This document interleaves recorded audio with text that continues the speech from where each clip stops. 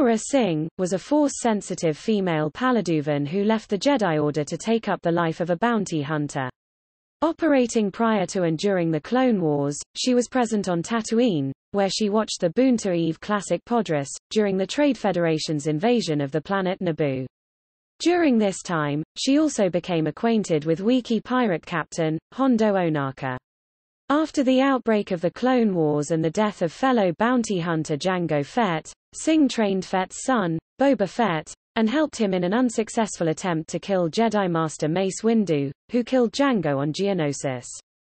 After parting ways with Boba, Singh took jobs from Zero the Hutt and Cad Bane.